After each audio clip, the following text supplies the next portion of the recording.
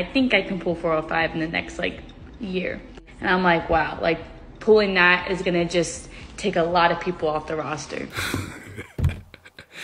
I mean, I'm not making this.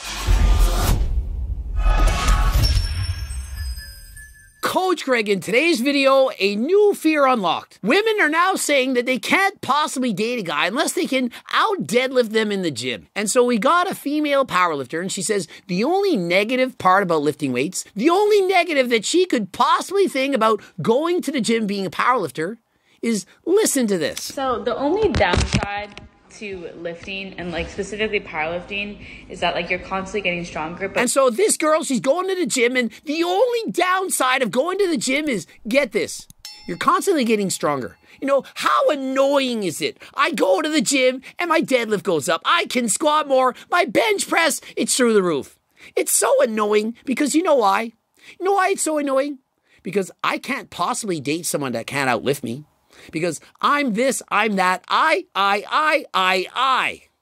How narcissistic does it sound to say that you can't date anyone unless they can out deadlift you? If I'm getting stronger, that means that my partner, like whoever that potential partner is, has to also like be stronger than me. And so this woman, she's very strong. She can currently deadlift 375, soon to pull 405. And so if her boyfriend can only deadlift 385 and she continues to train, well, she has to break up with him. I mean, think of it. How could you possibly go out with a guy who can only pull 385? And remember, she pulls sumo. And so does it actually count if you can outpull what your man does conventional and you're doing it sumo? Does that actually count? Is that a deal breaker? You know, I once thought deal breakers were perhaps they're not emotionally available for me. They don't have the same value system. They're perhaps cheating on you. Those are perhaps deal breakers, but no. It's, can I out sumo deadlift my boyfriend? Like, we cannot be deadlifting the same thing in the gym. And so picture this. He perhaps bench presses 275. Maybe she does 165. But she can out deadlift him, sumo style, in the gym. One lift of all the lifts in the gym, she has specifically trained, her technique is bang on, and she can out sumo pull him. Sorry, too bad, great knowing ya, it's time to move on. And so think of the guys out there. Why do you think guys are taking performance-enhancing drugs? New fear unlocked. If a girl gets too close to you in strength, well, she's going to break up with you. And so guys now have to go to the gym and think, well, geez, what if I'm not strong enough? I have to lift more weight. I just pulled 375 and I think I can pull 405 in the next like year. And I'm like, wow, like pulling that is going to just take a lot of people off the roster.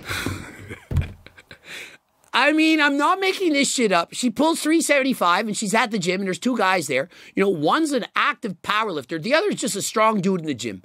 One pulls 405, the other pulls 425. She's thinking, geez, if I keep training harder than last time, perhaps if I watch Coach Greg videos, if I use the supplements like creatine, Turk Builder, Ecti Builder, and so on, then I'm going to clearly get stronger and put on more muscle. And then what amount of men are left over?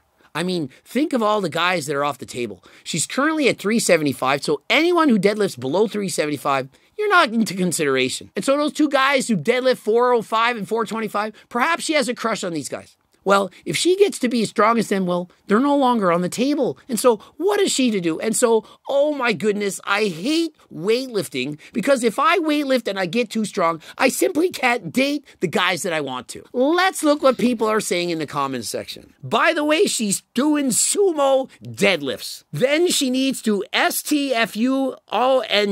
Me. Just hear a bunch of whining, honestly. And so let's really analyze the problem here. She wants to date somebody who's stronger than her in the deadlift. Now, whose responsibility does that ultimately fall on? Is it the man's responsibility to have to get stronger than her because she wants it? Or is it her responsibility to not give a shit if the guy's stronger than her? And if it matters that much, perhaps you can analyze your childhood.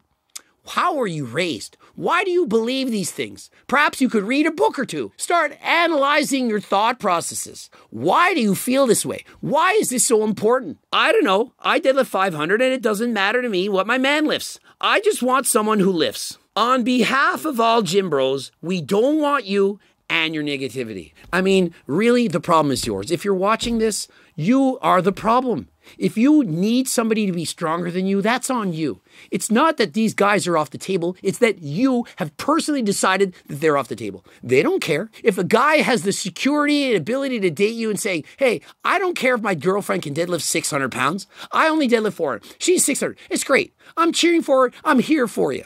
I'm your support system. I'm your team. What is wrong with that? Imagine setting your dating, marriage, and family goals on how much the person can deadlift.